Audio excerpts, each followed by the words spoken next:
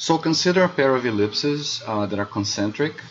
These two black ellipses are not axis aligned, and let's assume that their parameters have been chosen in such a way that the pair admits a one-dimensional family of Poncelet 3 periodic. So what is a Poncelet 3 periodic? You pick a point on the boundary, you find a tangent to the inner ellipse, then you find a second point on the boundary of the outer one, then you find a tangent, and you find a tangent. So if you're going to be doing this, you're going to come back to point P1. So by Poncelet sporism, if you can find one closed trajectory, you can choose any other starting point P1 on the boundary, and the trajectory under the same Poncelet iteration is guaranteed to close. Okay, so we have one such pair in here.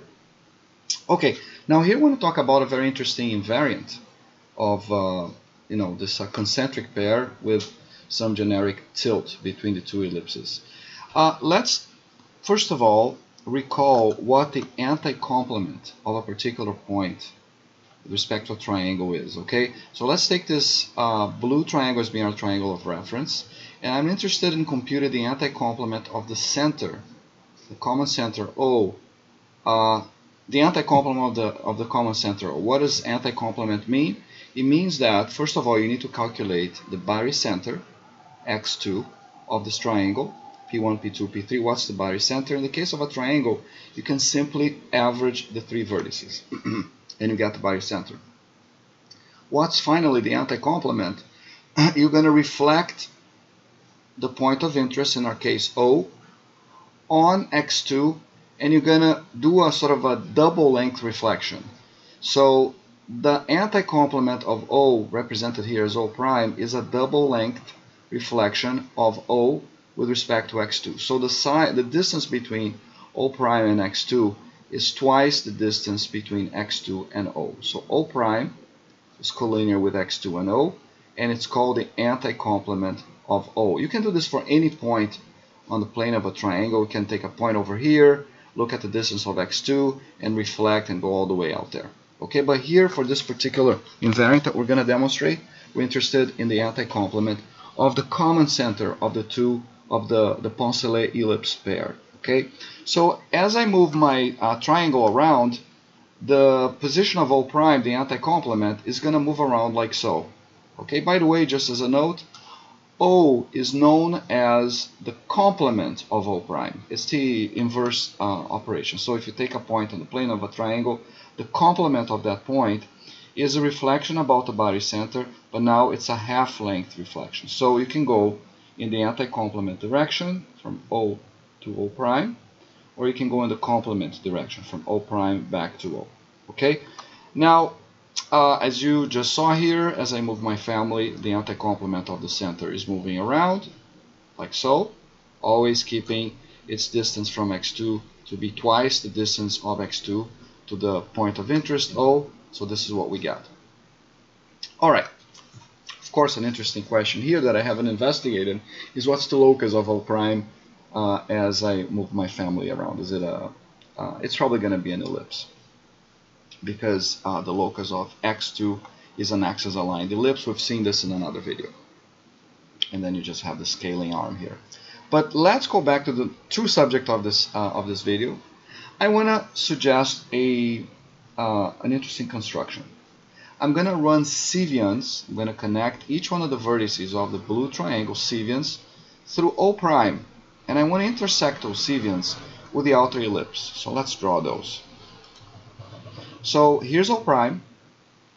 What is a cevian? I'm going to take a vertex of my reference polygon, and I'm going to draw a straight line through that center point O prime. And I'm going to intersect the extension of that cevian with my outer ellipse. That's going to give me one vertex of this pink triangle. And I'm going to repeat this. I'm going to draw a cevian from P2 through O prime, and I'm going to get a second vertex of the pink polygon, and likewise from P3 through O prime, and I'm going to get a third vertex of the pink polygon. So now I have two triangles. I have this original triangle, and now I have something that is similar to the concept of a Circumcevian triangle, except that I'm not intersecting the cevians with the circumcircle of the blue triangle, but with the circumellipse, the stationary circumellipse centered at O. So I'm calling this, just for fun, the Circumellipscevian triangle. Circumellipscevian, as opposed to the Circumcevian. All right. Now, what's the beautiful property here?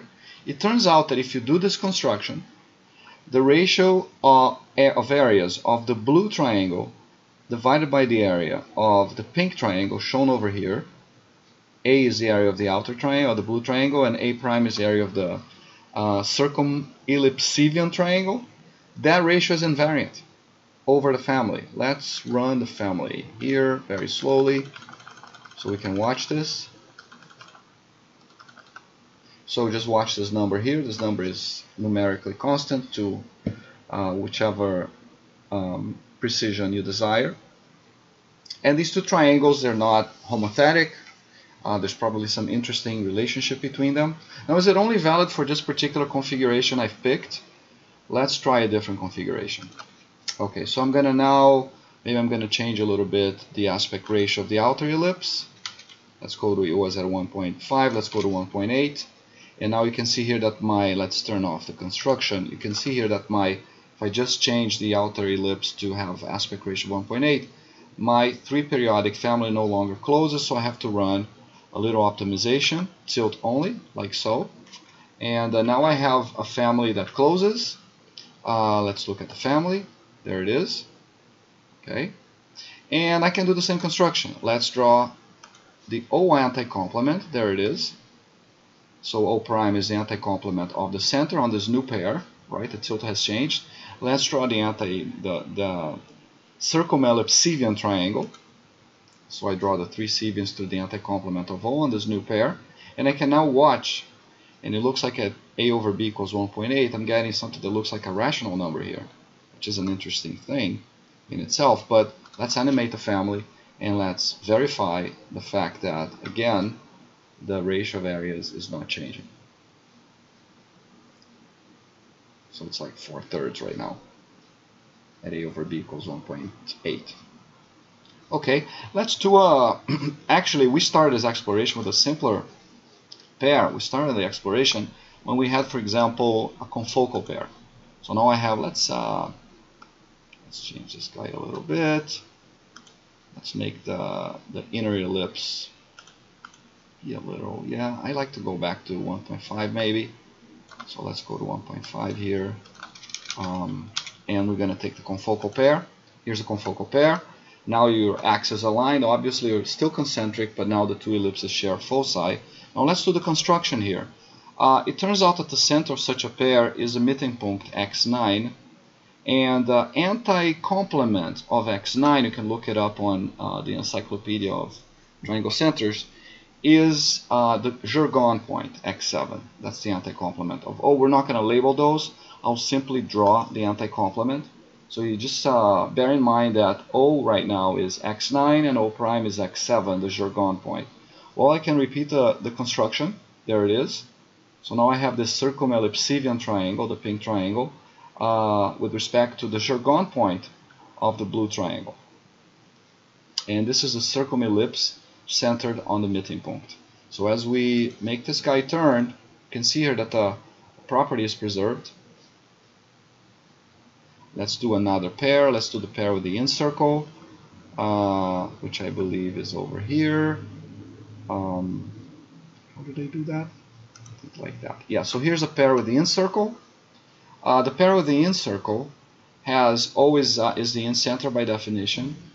And I don't recall now what the anti-complement of x1 is. We have to look it up somewhere on ETC.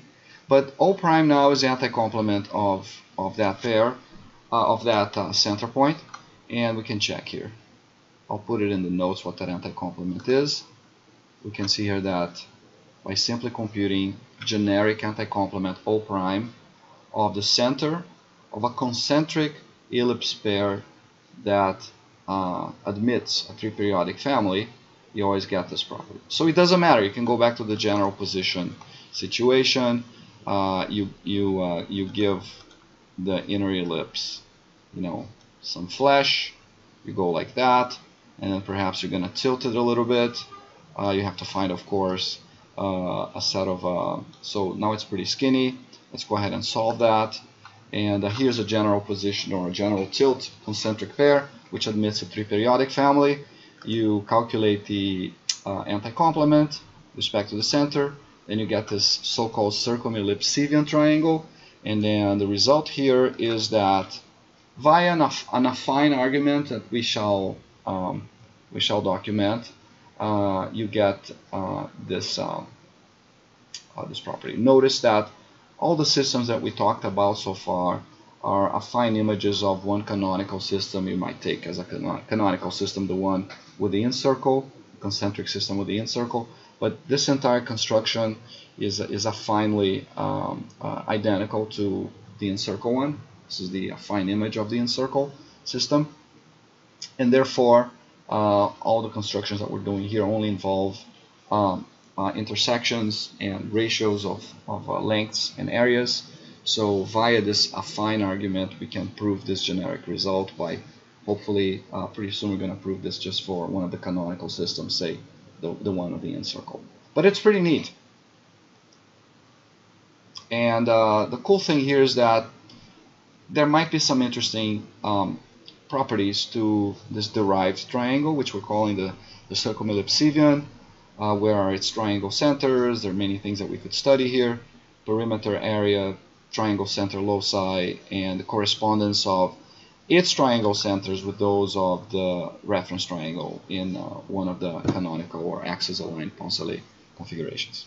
Alright, well, that was it for this video. I hope to see you on the next one. Thank you.